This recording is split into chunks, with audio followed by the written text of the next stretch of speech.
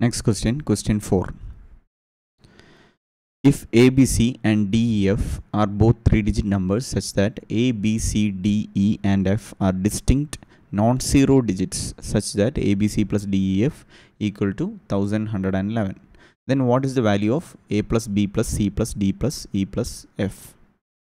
So it is given A, B, C plus D, E, F is 1111, and it is also given they are distinct and non-zero.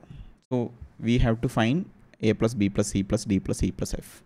So as you can see, C plus F has to be 11.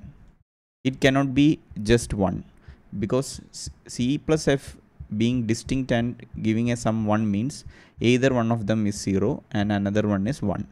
So since they are non-zero distinct digits, C plus F cannot be 1.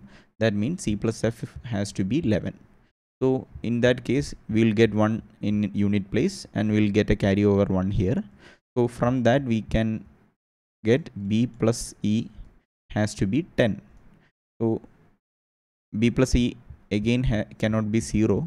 So B plus E has to be 10. So 10 plus 1 will give 1 here, and again a carryover 1 here. So A plus D will again be equal to 10.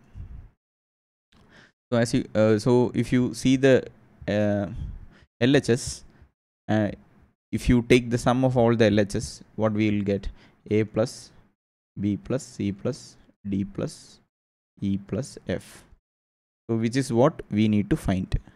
This is equal to sum of all RHS will be 10 plus 10, 20, 20 plus 1, 31. So 31 is the answer we need. So solution to question 4 is D, 31.